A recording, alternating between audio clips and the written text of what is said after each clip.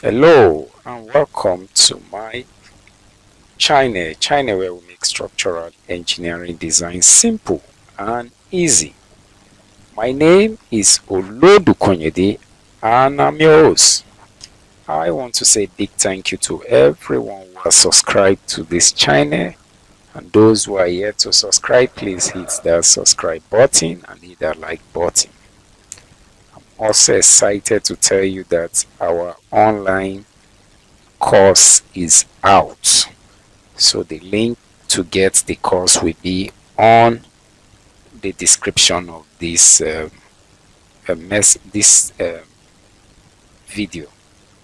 And also, I'm glad to tell you that our one-on-one training that we've been having issues with payment from people outside Nigeria will finally fix that problem. So anywhere in the world right now, you can have a one-on-one training with me. So we'll still put the link on the description so that you can click and get a one-on-one section. If you get the section, you just need to tell me the time that you will be comfortable for a one-on-one call section, and we'll deal with any question that you have. So thank you. We have the subscriber that asked this question that will be taking today. Say, good morning, sir.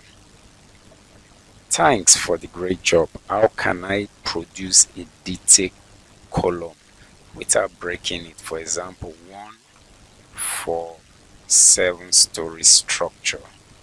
Your name is at Kadu Dostan 497. Kadu Dostan, you didn't tell us where you are commenting from. Please just tell us your name and where you are commenting from. So we'll be handling this. There's something about protastructure detailing of column. I don't really use it because I don't like it, and I'll show you what I use.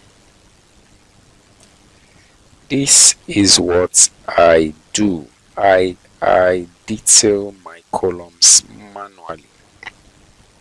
So if you look at this is the basement floor, this is the ground floor. So my columns that are starting from basement, this is it. Those that are starting from ground floor, this is it. This is the first floor, second floor, third floor, fourth floor, fifth floor. We have the 10th floor. We have ceiling 1 and ceiling 2, but you can either say this is the, if we follow, this is the 6th floor, this is the 7th floor, and this is the roof.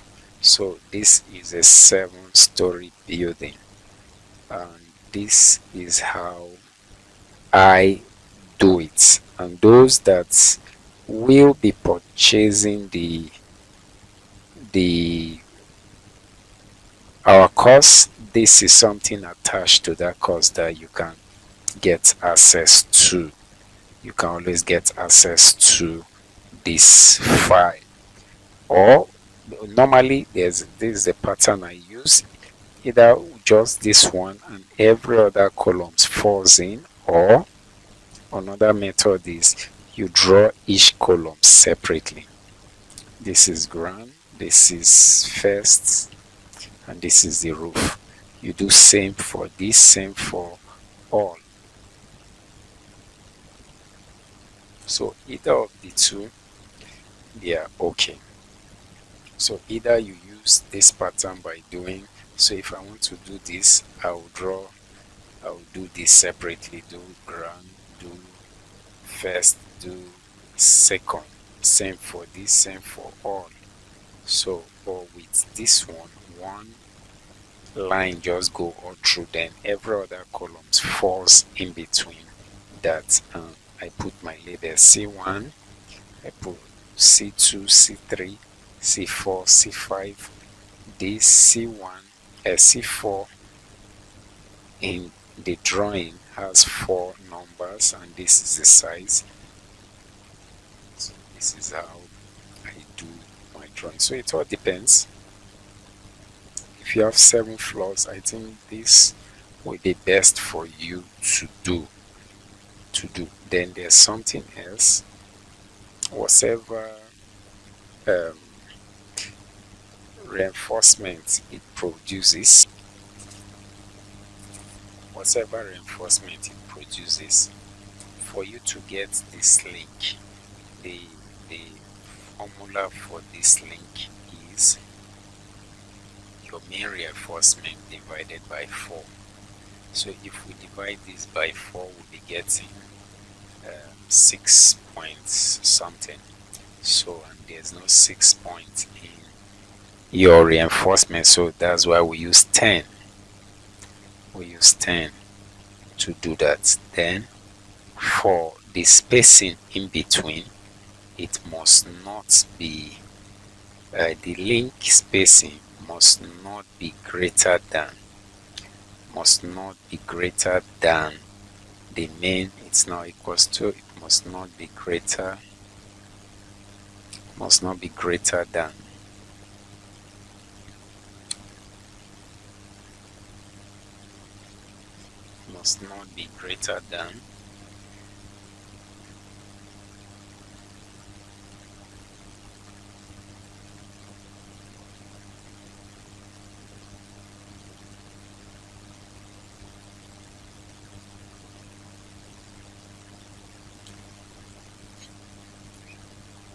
must not be greater than the main reinforcement multiplied by 12.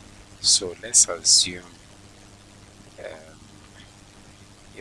you want a spacing, you are dealing with y16. Let's assume you're dealing with y16 as the main bar times 12. So your spacing must not be more than this. So averagely, if we use 175, it's below our 192, so it's okay. So whatever we do, it must be less than 194. So if you are using 12, let's assume 12, this,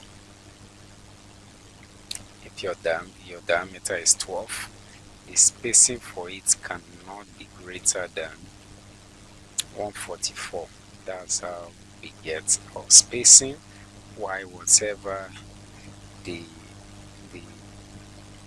main reinforcement is divided by 4, this should be the minimum size of your link, your stirrup, to tie the column. So for what we do most time, we just go to the next number, which is 10.